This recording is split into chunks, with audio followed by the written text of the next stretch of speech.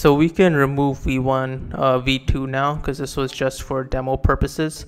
So let's remove this, and let's work mainly in our routes folder over here. Let's move this and over here. So now we just did basic get request. So now let's do a post request and show you some schema validation that you can do with this. So over here, so what actually Fastify also takes a third argument in the middle, which will be options. So I'll give you an example of what it looks like. So options, and it's and inside options there will be a schema object which will contain the schema of your entire request. So it will contain query strings. Let me close that in.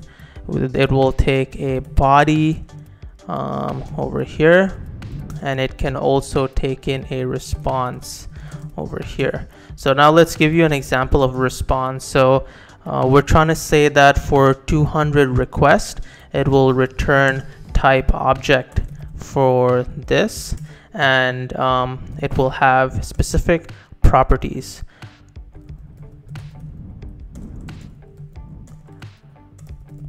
Take specific properties over here, and let's say this returns a specific ID.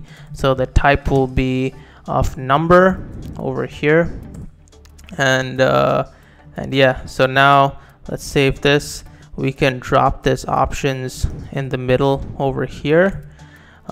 Save that, and now let's go to the post request here and see if we still get it. So we go to post, make this a post request, we send this in.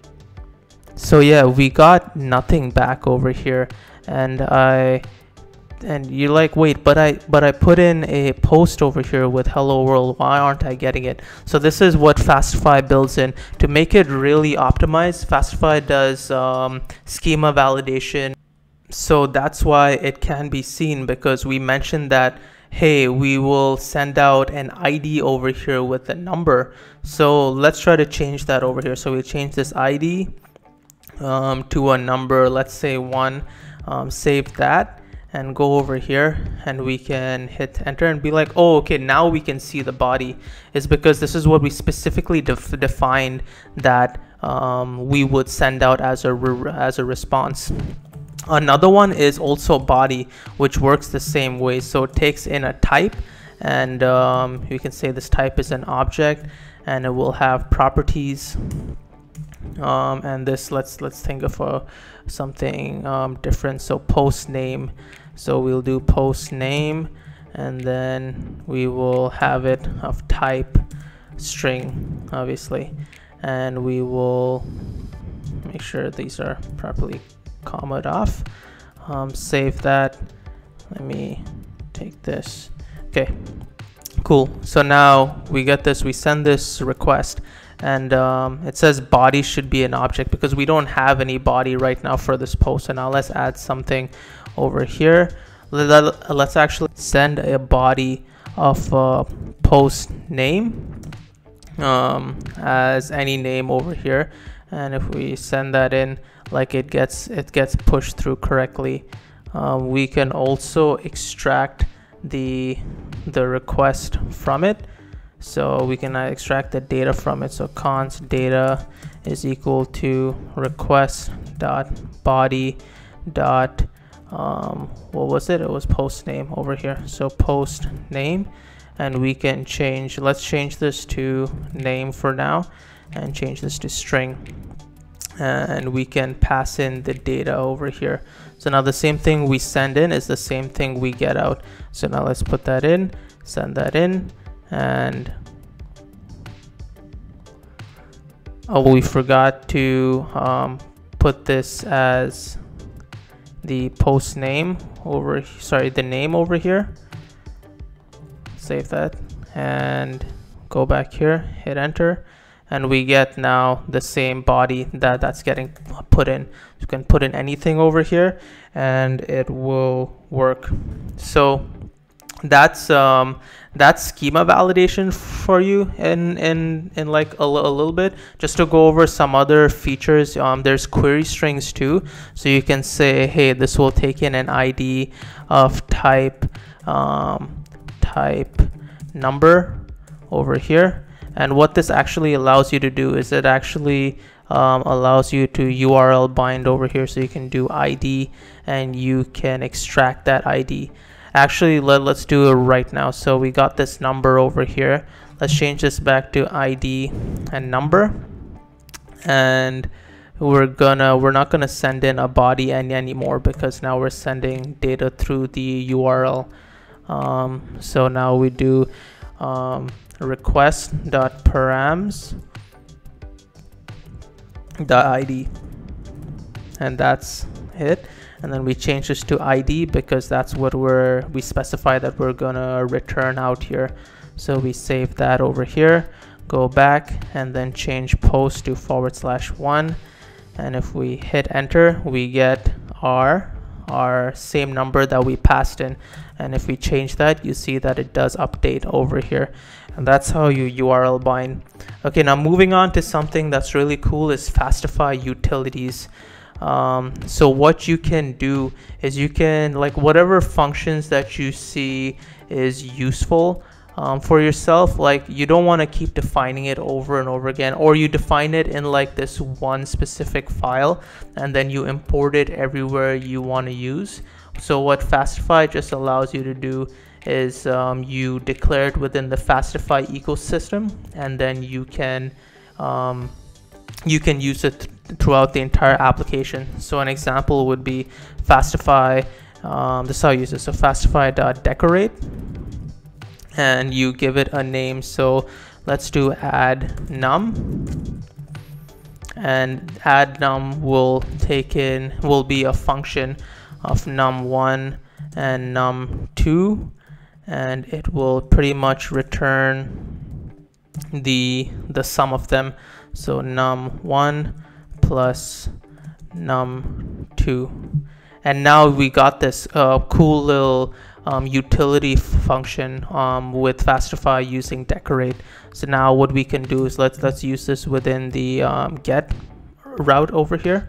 So we do Fastify dot, now we want to get access to this, so what we'll do is we can actually do add num over here, and then we can pass in the number, and then we can say let's console log this out. So sum equals this, and then we can console log the sum, save that, cleans it, see how it nicely formats everything. And now we can go back here, change this to a get request, send that in, and we can go back here, and there it spits out the sum of 3. And this is how you can pretty much add it, and you can use it within this scope here. So another thing is there's scoping that also happens within routes, so you can nest this as deeply as possible. You can do another Fastify.register over here, and it can take in the it can be another function with Fastify and options and done.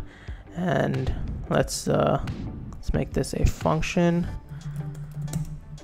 and over here this will be another scope within here. So let's just make another get request, and we can do this as Fastify. I'm trying to think, let's just think A. So now we got this route A over here, and we can do 2 plus 2 over here. So now let me save that. This should nicely format it due to the standard package that I imported. Oh, and another thing, don't forget, you got to keep calling done within your register, so Fastify knows what's up. So now we can go to A over here and go back, and we got 4 over here. So that's pretty cool. So now this has access to this decorator function over here, and it can only be accessed down the tree. Children have no access to it. I mean, siblings have no access to it. So if I move it here, So siblings and parents don't have access to it. So now this doesn't have access to it, so it will break. And if I have another Fastify register down here, let's build this another one, and let's make this B, and let's make this 3, and let's remove this because we're not registering it, and let's save this. So now Fastify does its thing, and we go back here to this initial route that we had, and there's an internal service error or server error over here, and that's because now it doesn't have access to the decorator function that we moved down here at this scope. And even if we go to the other route over here, so if we go to B, send that in, and we get that same error because it doesn't have access to this. But if we go back to the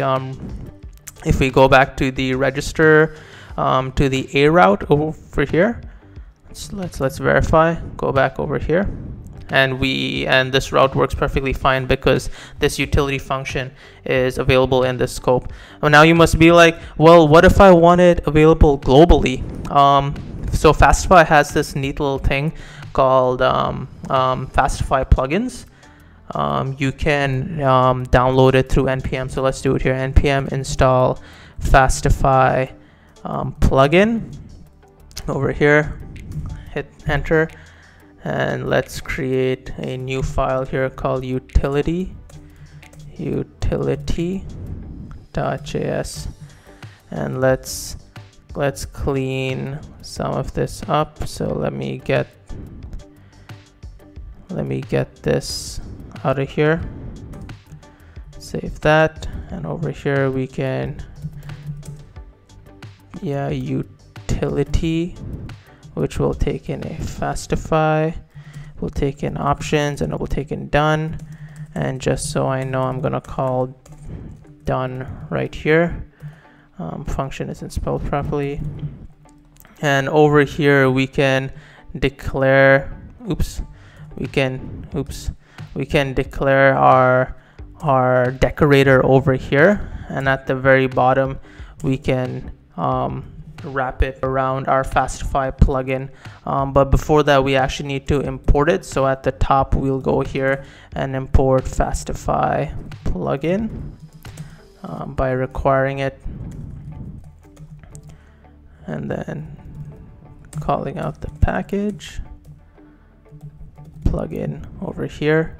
And then at the very bottom, we can do our usual modules.export, but instead of exporting just utility, we will now wrap it with the Fastify plugin package that we just imported over here. So cool. So now this is over there. We go to our index.js and we require that over here. So utility, save that. Fastify isn't spelled correctly here as usual, so we change that, and this wasn't spelled correctly, so we change that. And now we can go back to our original routes, and we can see that it's being used here, it's being used here, and it's being used here. So now if we go back to our main route and hit enter, oh wow, it works again, and it's adding the two numbers. And if we go to A and B2, we can see that it's the same output. So this is really cool. So this is what Fastify plugin allows you to do. It allows you to add utilities and stuff to like a global scope for you to use, which is really dope, which is really how other Fastify plugins are used. Like there's a Mongo Fastify plugin, there's a MySQL one that's all made, and a lot of them are maintained by the Fastify community. Which really ensures that it's kept up to standard for Fastify's own liking. Cool. So now that we covered a lot of what the basics of Fastify does to just get you up and running with what it does, we're just gonna build a super simple REST API that's pretty much a to-do list that you can use just to add your to-dos, update them to doing, done, and finished, deleting to-dos and stuff like that.